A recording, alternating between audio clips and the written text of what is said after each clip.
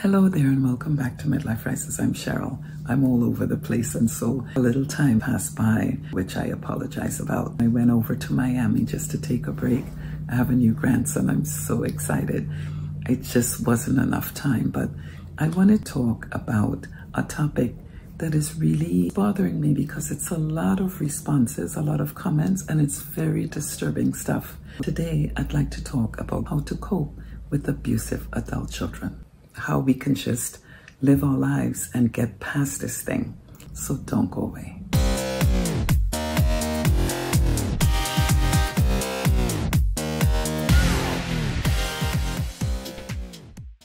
So I've had my experience with this thing, and it is no joke. Topics that I cover, it is not hypothetically. I am talking from experience.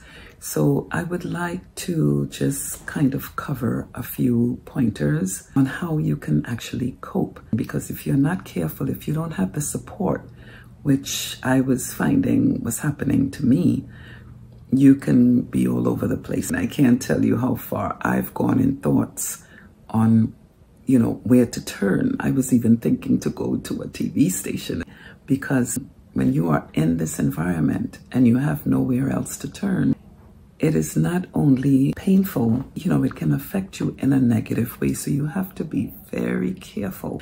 So I'd like to just kind of cover what I went through and how I dealt with it. And I can tell you that when it's happening, you turn to every corner. You start thinking, where did I go wrong? Who can I turn to? And in my case, there was no sister, brother. There was no one to turn to. I was talking a lot of what was going on with my mom, but she was so far in age that I didn't want to burden her too much. She even offered to come to the house to talk to the boys because I have boy children. And it was difficult. It was hard. It was stifling. I was lost, and I'm a person that's well versed on things. And what I was experiencing, I couldn't make sense of it because I woke up one day and it was happening. Like I said in previous videos, you can raise your children, give them all of the pointers for their adult life. But trust me when I tell you, they decide which route they're going to take. And once the disrespect, the insensitivity, and the manipulation starts taking place, you've got to take a step back, because you can easily be pulled out of your character, which is what happened to me. I have a temper. Okay, and I'm like a colonel in certain ways. So I was fighting back, raising my children, I never cursed at them. I would discipline them, I would correct them, but there was no cursing going on. But after a while, I was hearing the effing word, and I know how to do that, so it was tit for tat at that point, because now they're not children, they're adults. If you don't step back and take control of the situation, you can easily be pulled out of your character, which you do not want to do. I mean, there are times that you don't have control over certain things, but step back and see what's feeding into it. You have a troublemaker somewhere, and you've got to find out who that person is, because this is not just happening. There is someone in the background, whether it's the other parent, another sibling, there is someone in the background that is helping to egg this situation on. But it is in your household, so you're the one that's going to have to put the situation under control. I am saying over and over, pay attention to you, focus on you.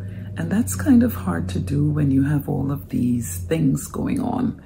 But you have to come to a point where you are not giving in, but giving that tough love.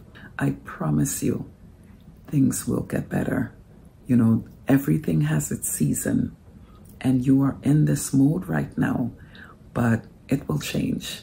Just keep praying about it and focus on what you need. If you need to get out of the house, if you need to fly out, which is something I used to do a lot, this way, when you're out of the environment, you can look in and see exactly what route you need to take to correct things. but don't fully lose control where you're losing respect for yourself and giving in to a parasitic situation.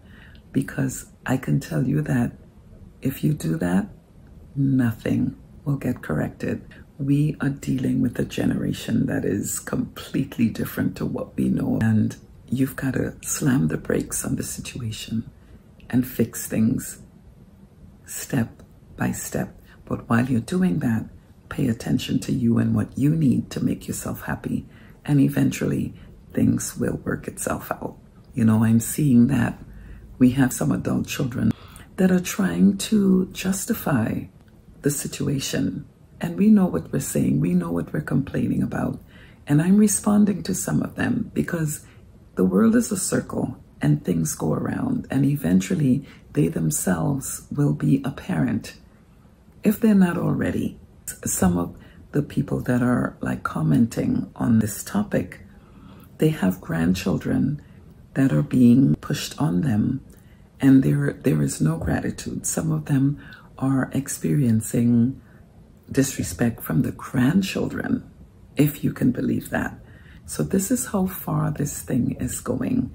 But again, keep the situation in control and pay attention to what you need to make yourself happy, stable, and stay healthy, because that's what's important. You know, you cannot do any kind of crash landing.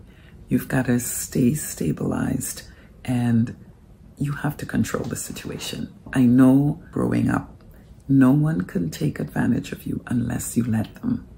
So pay attention, because if you don't do that, you will find yourself being completely manipulated, and you don't want to do that. You want to stay in control and you want to have your peace. And the way to do that is to keep your focus and stay in control. Okay? It's not an easy thing, but if you're thinking about it, it's going to happen. As I said, keep praying about the situation and things will work itself out. It will. It always does. Okay? Check us out at midliferises.com. Do subscribe to the channel so that you'll be notified of our weekly videos, and we will see you next time. Take care now.